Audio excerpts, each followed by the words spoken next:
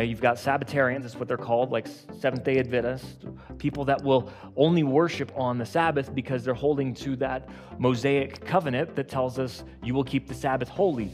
Well, let's look at church tradition and history. Why is it that we, as the almost unified body of Christians, Protestants, and Catholics alike, worship on Sunday? So we need to get back to the root of what God is doing in His Word, and in the New Testament, we are never called to worship on the Sabbath. You won't find that in there.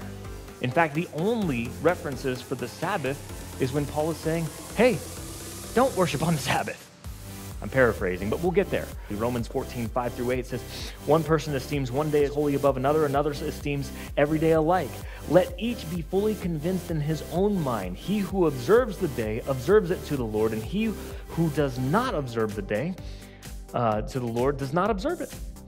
Now, here's the big point. The Sabbath was not intended for us as New Testament believers to just simply go to church on Sunday and keep that day holy, and then we go live the rest of our lives Monday through Friday at work, however we want, doing whatever the culture says, and then we come back to church, okay, this is my holy day, I got to be holy today.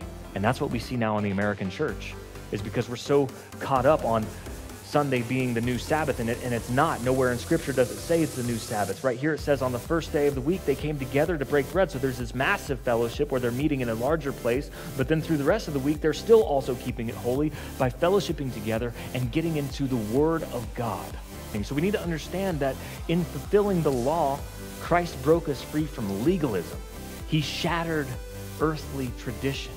So there is no other rest besides Jesus, because He alone satisfied the requirements of the law, which the Sabbath was a requirement of the law.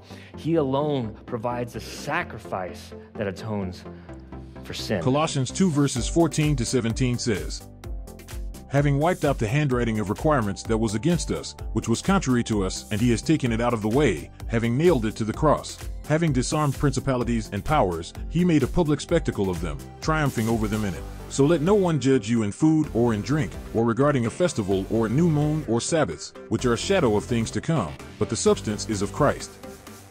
As the Mosaic law was fulfilled in its entirety through Christ, our typical day of worship and Sabbath have become two very different things.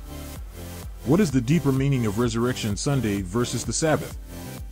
Why is rest important even if it is not a command? Take a note in the Drive app here. Then discuss these questions with your spouse or a spiritual mentor today.